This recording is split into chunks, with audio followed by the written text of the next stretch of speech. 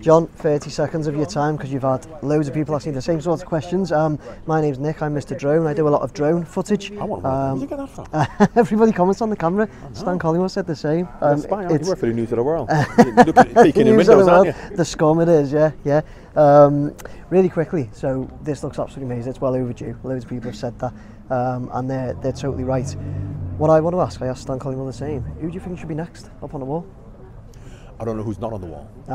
Okay. So until I know everybody who's on the wall, yeah. I'll be able to tell you that. I could have said Ian Rush, but he's on the wall. He's on the wall. Robbie Fowler's on the wall? Yeah, no. Robbie Fowler was only on one of the small ones that was temporary, that we think going to auction, but nobody seems to be quite sure. Things going to where? Auction. They did a temporary wall, around Anfield Road stand. Well, I don't think, if you talk about somebody, a local boy who's been a fabric of Liverpool's community, and he still is, I think that if he's not, for me, Robbie Fowler would be the next one. Fantastic. I think that's a great pick. John, thanks very much for your time. Like I said, I'm not going to take up too much of it, and that is well overdue. Thanks a lot. Take care, John. Turn up.